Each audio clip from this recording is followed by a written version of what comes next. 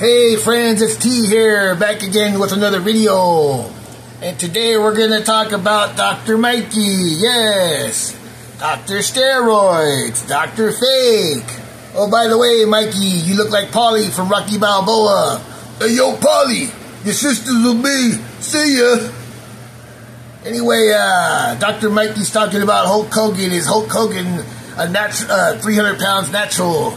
Well, of course he's not natural, guy. Come on, man. I mean, all those wrestlers take gear and steroids. You know that. Quit acting dumb, Dr. Steroids. Right? But of course, Hulk Hogan is naturally a big guy. The guy is like 6'4". Probably weighs about 280 naturally. I mean, come on, guy. Plus with weight training, that's another 10 pounds. Plus with steroids, that's another 20 pounds. That's 300 pounds. Get it? I think Dr. Mikey needs to go back to school and learn how to count. Get it? Come on, Dr. Steroids.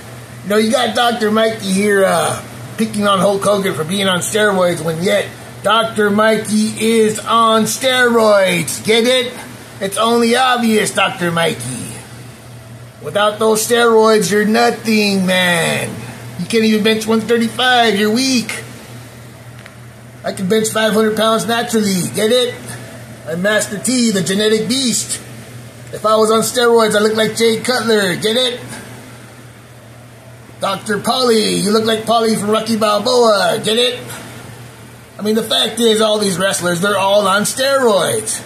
Of course, Hulk Hogan took steroids his whole career. That's why he went bald at 30 years old. Get it? Just like you, Dr. Baldy. Right? That's why you look like Polly from the movie Rocky. Get it?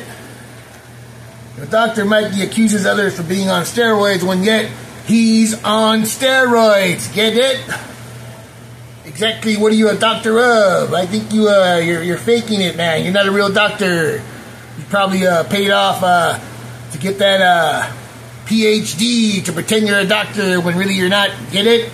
You're on steroids. Get it?